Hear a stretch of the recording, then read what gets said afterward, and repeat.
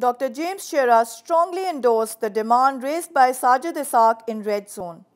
Sajid Ishaq also emphasized on the fact that minorities of Pakistan are the poorest segment of the society, and the figures quoted by the Ministry of Finance show that $45 million received by the government in the shape of taxes only on local and imported liquor makes it apparent that the total amount spent on purchase of alcohol would be in billions of dollars, which cannot be afforded by minorities of Pakistan alone. This leaves the glaring question as to who is the main consumer of liquor in Pakistan.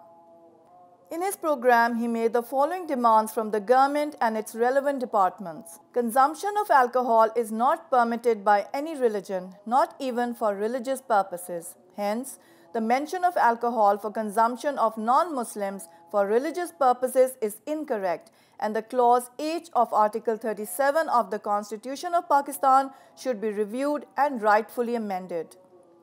As per Article 37H of the Constitution of Pakistan, use of alcohol is completely prohibited for Muslims, in which case the question arises, hence if revenue generated by the tax of local and imported liquor is haram for Muslim use, then the amount thus generated should be spent solely on the development of non-Muslims.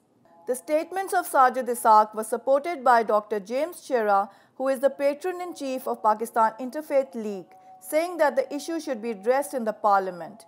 He said that either the Article 37(8) should be amended or the proceeds collected through taxes on local and imported liquor be spent on the development of the minorities in Pakistan.